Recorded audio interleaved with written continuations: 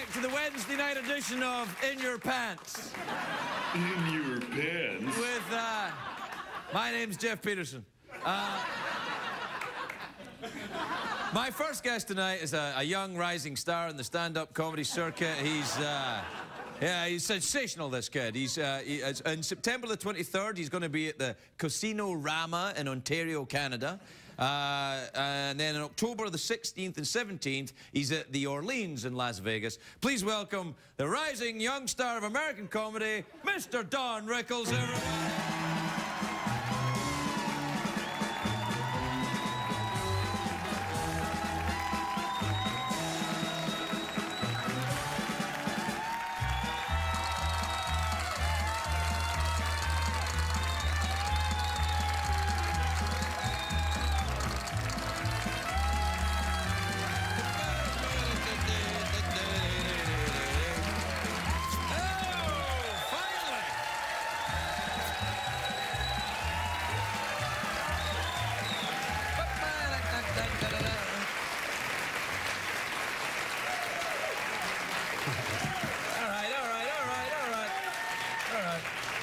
That's enough. Don't get him. He'll get ideas if you start with that. That was very kind of you, but it should have gone longer. No, thank you very much. I'm very proud of that. You know, as we get older in this business, you're very grateful that the good Lord gives you a chance to perform. And when I see you folks respond, you see us, you know, it's never old. It's like what's in here. So don't ever think you're old.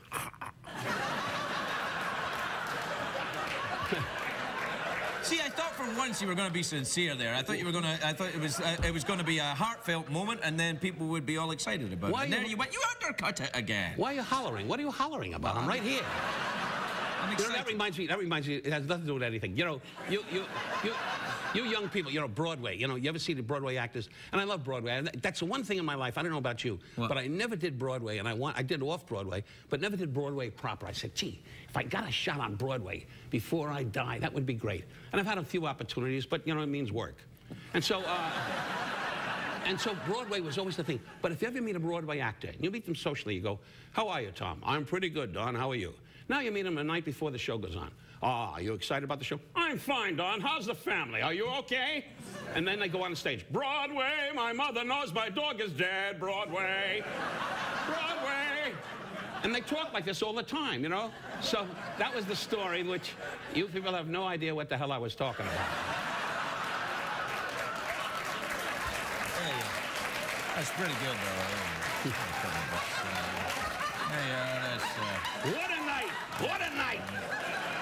You don't have this excitement too often, and when you get to my age, this goes up. Anyway. All right, here's 100 for you for the broad, and 200 for me. Does those money bits. He's a lonely guy. He's a lonely guy. By the way, may I drop this in? But and I really mean this from my heart. This wonderful man, his lovely wife, you're going to have a baby. We are, yeah. We're going you have one child. Yeah, I got a 9-year-old boy, and I've got another one coming. No, another 9-year-old boy. I mean, isn't he great? Dynamite. Everything he says, dynamite. Yeah, I see. Sometimes when you do that, I just don't think you're being sincere. I think you're being sincere. That's a wild guess. You're right. You're right. I don't know why you do that. I'm always because I don't like you. See, I never liked you. I never liked you. I respect you, but I don't like you. I don't even think you respect me. I think no, that's not true. Okay. I do respect you. Because I'm so pissed off that you skyrocketed, I can't believe it. Here, when I met him, he was in Scotland going, nah, all right.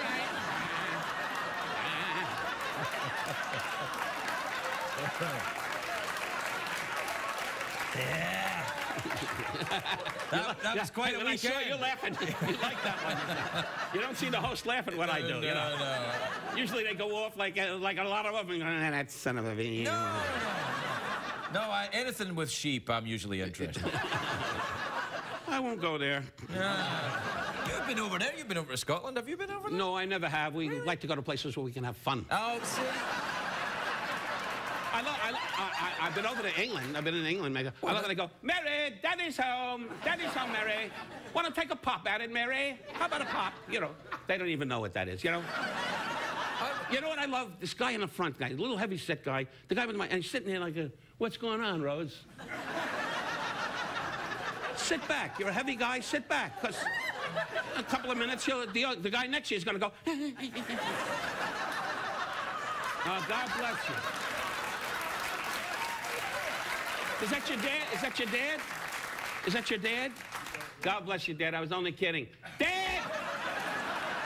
The old man, see, you can always tell when they get old because the mouth can't close.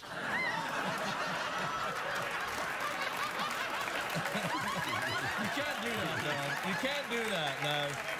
Hey, I'm 84, but I close it. Dad, you got to keep the mouth closed. Otherwise, they come on a hook and you're in a box like this. Keep the mouth closed. They'll never know. But as soon as you do this,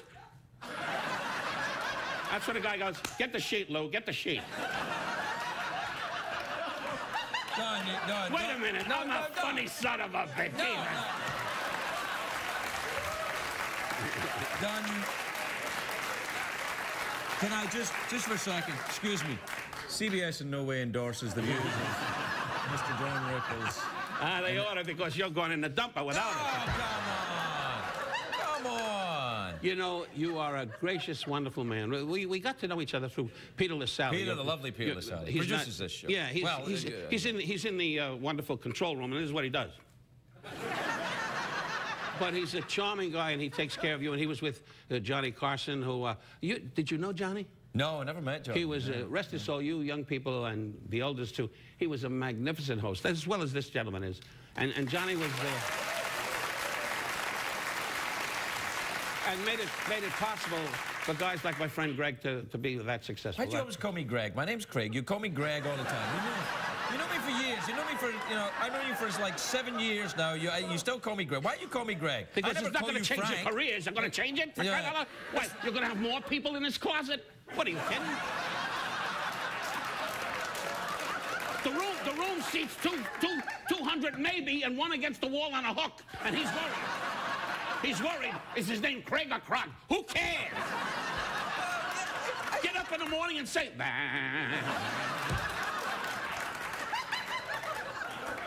When does the dummy talk? Call me a hockey puck, just once.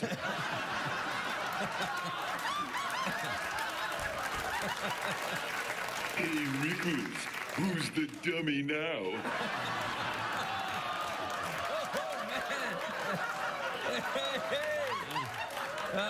Happens to us all, Don. How do you challenge a toy? In your pants.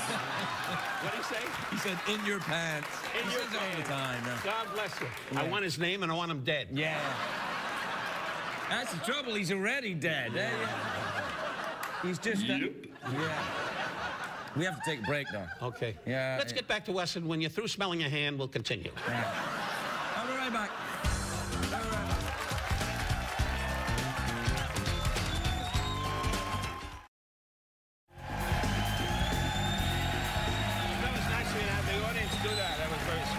I didn't have them do it. They did it. No, I swear. Welcome back, everybody. I'm here with my friend, Don Rickles. Now, I say he is my friend. I know he pretends like he's not my friend. No, but we're friends. Now, you... Kinda. You, when did we meet? We met when I first started this show, didn't we? Yeah, well, Peter LaSalle, again. Peter, who's an old friend and a good friend. He's not old. He's good. Well, he's pretty old. He's yeah, old. He's pretty old. You see him walking around like...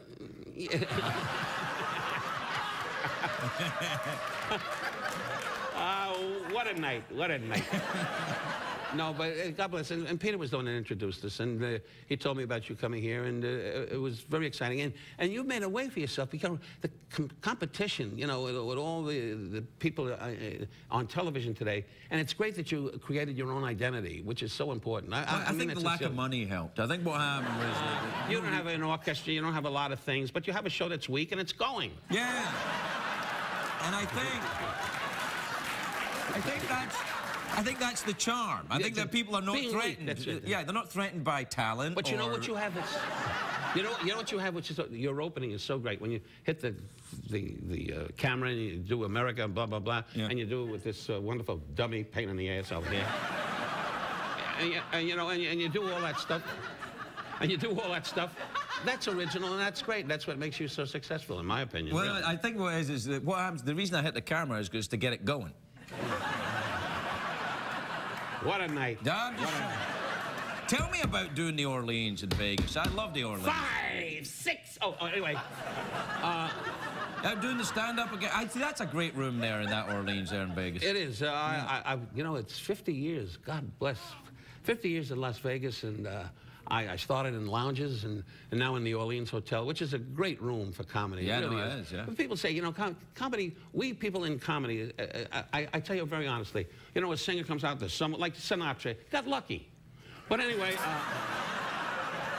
One man on earth could say that, by the way. It's only a joke, Frank. What can he do to me?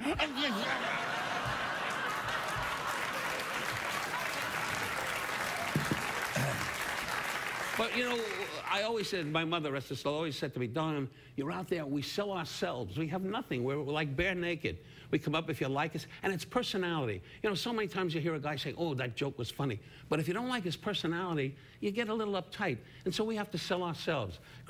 This wonderful gentleman, Craig and I, every night, we sell ourselves wherever we work. And you get, even when you go to dinner, like my wife says, well, my wife, you know, 45 years married, and you know what her big comment is? Is that about it? Anyway, sure, I've heard her say. No, because as Craig knows with his lovely wife, we're always performing. When you meet people, you can't say, how are you, Don? I would like to say, I feel lousy, leave me alone.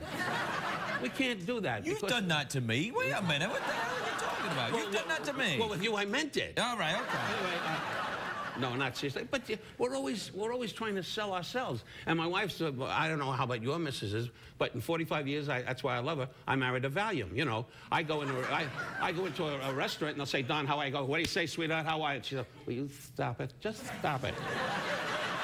Talk like a person. I said, if I would, you wouldn't have a dime of jewelry. Yeah, well, let's screw that.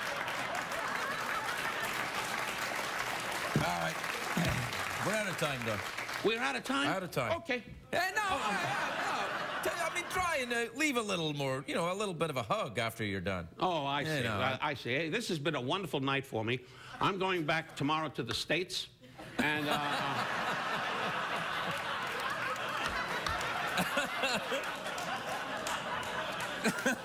And I wish you the very best. I wish you the best. And with your new child, may God be good to you and your lovely wife. I mean it from my heart. You're indeed a gentleman and a great deal of class. And God you, bless my you, friend, really, I mean, and Maestro are a legend, and it's just a joy to know you.